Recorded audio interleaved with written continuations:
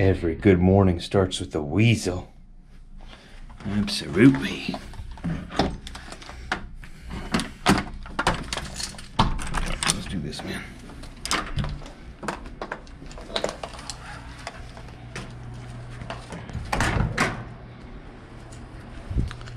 So we're still in a hotel. We should be getting the truck back today, though. So yes, another day in the motel, but we should be out of here first thing tomorrow morning, maybe even tonight yet. The truck is supposed to be ready today. I told them I've only got this motel for another night, and then after that, what is going on with my beard? I'm thinking, you know what, I'm just gonna shower. That'll fix it. But after tonight, this whole hotel is booked for some reason. Today's a Monday, so tomorrow's a Tuesday. The whole hotel is booked on a Tuesday for the rest of the week. So some sporting event must be going on, or something must be going on around here. So after tonight, I don't have a place to stay. I'll have to, look around for other places. But they told me that my truck will be ready today yet, so hopefully I won't have to go and scramble to try to find another hotel to stay in tonight yet, because that would be inconvenient. But let me get all showered up here, and then update you on everything that I know. All right, Diesel. It's time to go get our truck, man. They say the truck's ready to be picked up. We're about to walk over there and pick her up. It's about 8:30 at night, so I got no load for tomorrow yet, but I do have to check out of the motel tomorrow morning. I paid for tonight, so I'm going to sleep in the nice, comfortable hotel bed tonight yet, and tomorrow morning we'll go and get our trailer from Volvo's yard and wait for a load. Hopefully all my problems are fixed. Hopefully all the problems are fixed. Let's go see what the damage is. Not looking forward to that part, but I am looking forward to getting my truck back. All right, Diesel. All right, come on. It's time to go get the truck. Come on, buddy. Do not disturb. Okay. Come on, let's do it. It's about a half-hour walk. I hope you guys can see this. This is the palm tree I was talking about. And the fake grass. Told you. Palm tree. And fake grass.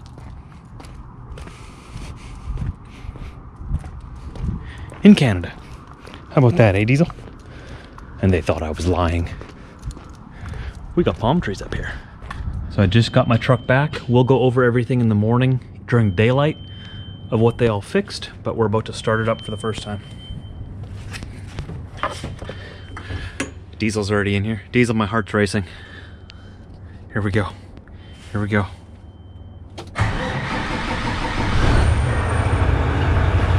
All right. All right. No engine light, no other lights.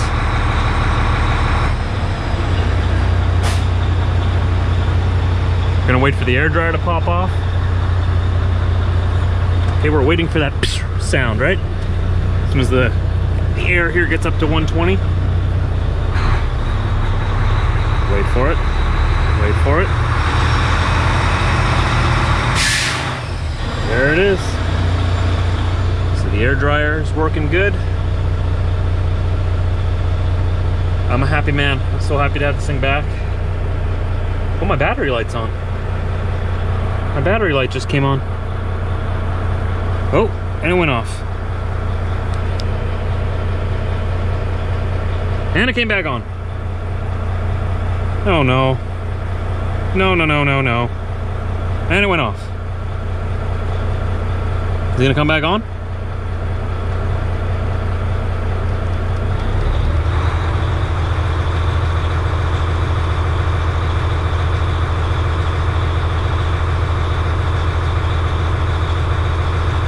Looks like it's staying off.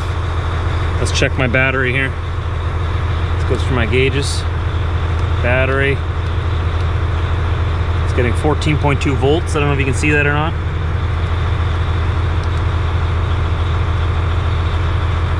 All right, well.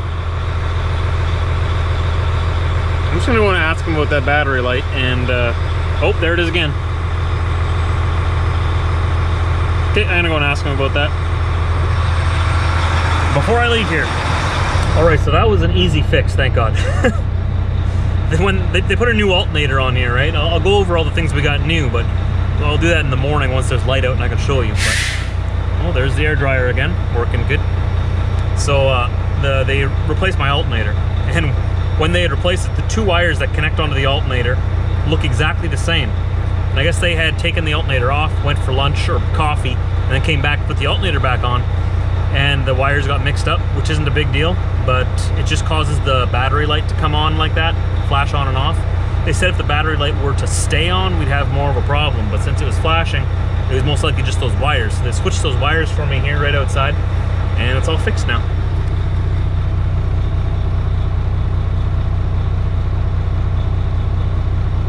It's beautiful. Beautiful, beautiful, beautiful. I'm a happy trucker. Wish me luck. No more problems for a few months. I need to pay this back. Let's go back to the hotel. I'll talk to you guys a little bit more there.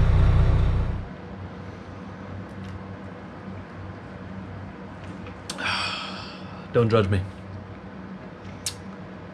I needed something to pick me up right now. And I can't have a beer, so I'm gonna have a Pepsi. I gotta work early in the morning. So, Pacific Coast Heavy Truck Group. Great people there. I would recommend any of you, if you need work done. They're located pretty much at the border of Langley and Surrey here in British Columbia. I still call it Vancouver, but let's go over what we all did. We'll go over the costs today, and I'll try and show you as much as I can tomorrow once the sun is up. I already have a new load. I lost the load that I was supposed to pick up today, but I got a new one. Got to pick it up tomorrow. And it goes to Calgary as well. So we'll be able to test this truck out over the mountains tomorrow. Okay, so the original thing I brought it in for is called job number 1, was the air dryer. So, air dryer replacement. Air dryer, let's see, corrosion. What'd they say? So they removed electrical connector and air lines, removed and replaced air dryer assembly, cleaned with thread lock, installed fittings, noticed corrosion on pin in connector, removed one pin, repinned. The air dryer itself, remember we're talking Canadian dollars here right now, okay? So for the majority of you Americans watching, these prices sound a little higher to you. Take like, I don't know, 10% off or something for American. Okay, so here we go. Labor for that was $318. The air dryer was $417. The cable terminal, another $29. So the total job there for the air dryer came out to $765.03. The next job was, what is this? Air leak. I told them to check for any air leaks on my truck, and they found one air leak. Said, use pneumatic inlet to put air into tanks till air dryer purges. Sprayed down all airline components. Found trans 90-degree fitting leaking, and compressor pneumatic inlet brake air valve out of seat. Reseated, does not leak anymore. Replaced trans air fitting, that's the transmission air fitting inlet. Built air, resprayed and checked for leaks, no leaks. So they fixed those air leaks for me. Labor, $159. That little part that they needed was $40. Total of $199.19. The next job that they did on the truck. When I brought it in, my TCS light was on. Check and advise. They said hooked up to Bendix, saw the steering angle sensor read 360 degrees at 0 degree position, recalibrated. So they had to recalibrate my steering angle sensor. Cost 1 hour, cost $159 in labor. That was it, no parts. Stay with me, people. Grab a coffee. We'll be here a while. The next thing, job number 4. Engine light was on. Check and advise. Diagnose. This is quite a bit here. Quite a bit of... Okay, checked and printed codes. Found a lot of codes active on all control modules. Most are losing communication or related to data link. Diagnosed active Knox code. CBR applies for this code. They're speaking French to me here. I don't know. I'll just keep reading. Need to run Knox conversion. Truck won't start. Checked schematic for HD OBD connector. I hope you know what I'm talking about because I don't know what this is. Both DL1 and DL2 show 60 to 62 OHMS of resistance. Checked gear selector connector, also not communicating. Pins are clean and intact. Notice engine harness missing loom at front end. Wires did not look rubbed through. Do not look rubbed through. Battery charge is 10 volt. Put on charge, performed complete shutdown on truck with night switch and restarted. Laptop. Hooked up to PTT and all indirect codes went inactive. Unit now detected N and allowed me to start the engine. Engine started, but started to develop a loud fuel knock. They didn't tell me about it. Okay. Noticed DCT cylinder, one fuel injector, offset. Learning code is present, inactive of 24 counts. Removed turbo actuator and started truck. Runs great. Removed coolant. I didn't know you did that. I just replaced that coolant. That was brand new from the other day. Okay. Removed turbo actuator. Checked arm travel with foreman. Good travel. Pinned into place. Followed calibration steps and calibrated actuator. Put coolant back in. Okay, so same coolant. Put it back in. So that was a lot of jib jabber. Pretty much what they're saying is that my turbo actuator seized in the shut position. I think I told you about this yesterday already, right? And that was the process that they took to find that. And that was that was very tech speak. But they pretty much they fixed it. They fixed it. So a filler cap that was for my radiator or my coolant cap needed to be replaced. It wasn't sealing. $42.78. Labor on this job was $656. The turbo actuator itself was $1,398.51. You guys still with me? There's a dirty core. Clean core charge, $385. But I got that money back because they sent it in. A gasket, $5.44. So that job, the engine light was $2,102.73 to diagnose and fix all the problems that the engine light was. All right, hey, job number 5. You still with me? Grab another coffee. Here we go. Oh, this was just ensuring that my speed was limited to 105 kilometers an hour. Oh, they just double-checked everything because in order to cross into Ontario and Quebec, my truck has to be limited at 105 kilometers an hour. There's all that. This had to do with my radio, I think. It has an hour of labor, $164. That was a smaller thing. My radio was locked out. It locks me out. If you're a Volvo driver, you know every time your battery dies, your truck thinks that someone's trying to steal the stereo, so it locks the stereo, and I didn't have the code. And the only way to get the code was to go into the computer, and that's what this was all about. And while they were in there, they just made sure everything was up to par. So that was an hour of labor. Job number 6. All right. AVR and cable service. Performed AVR checklist on this unit. Need to replace all 4 batteries. Removed and replaced all 4 batteries. Notice ground lead for inverter on battery post has very poor crimp.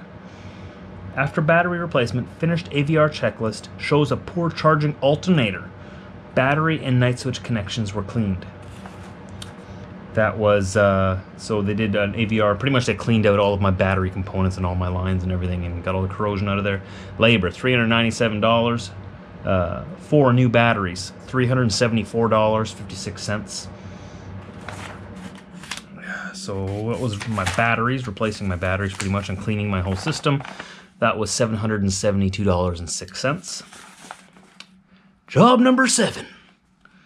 Inverter cable repair. Repaired cable by exposing new wire, crimped new eyelet connector, shrink tube around. I didn't know they did that. Or maybe they told it to me, but, you know, there's like 8 jobs here, whatever, maybe more, so I probably missed it. That one, anyways, was $81.59, $79.50 labor, $2 for a part. Let's keep going, shall we? We're at 9 minutes. Job number 8. Replace failing alternator. Got a new alternator today. Remove belt and replaced alternator. Pulley was transferred and torqued to spec after truck was started. Noticed vehicle ECU needs maintenance. Hooked up PTT. Vehicle code was cleared. Radio code was not cleared. Radio is locked out.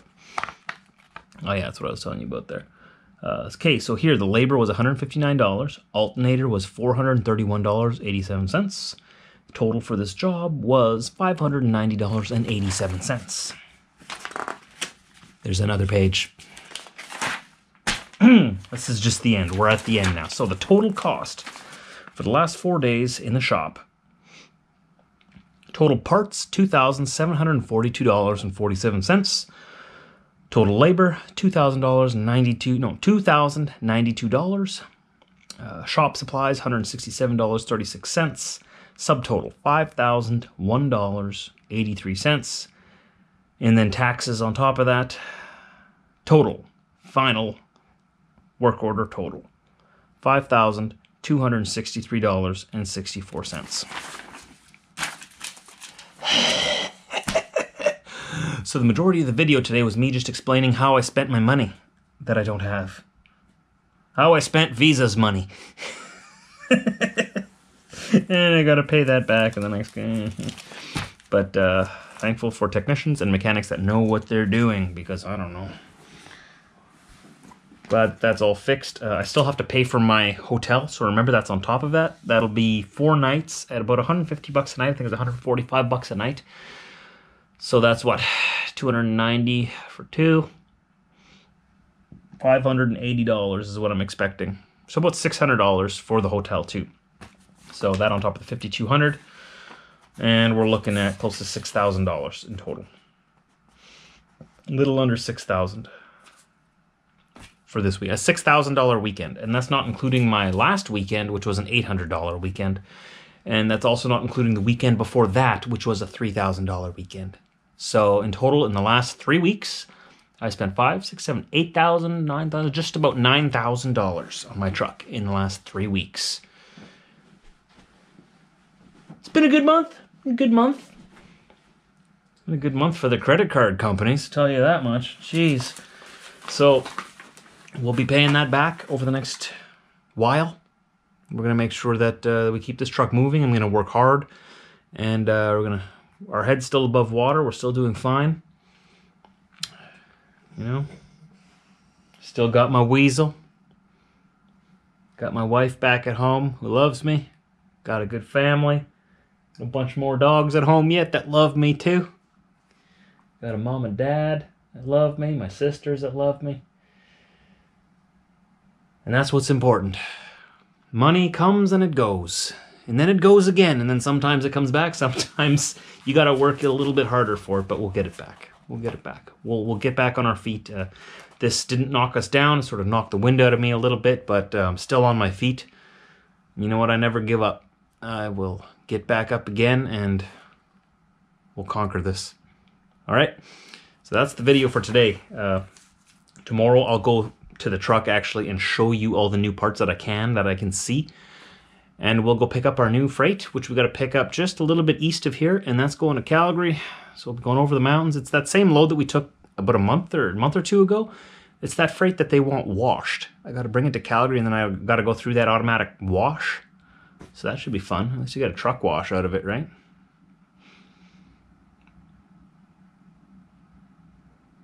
I got nothing else to say. Let's go to bed. Actually, let's finish my Pepsi. Pepsi makes me feel better. I don't care what you say. I earned this one.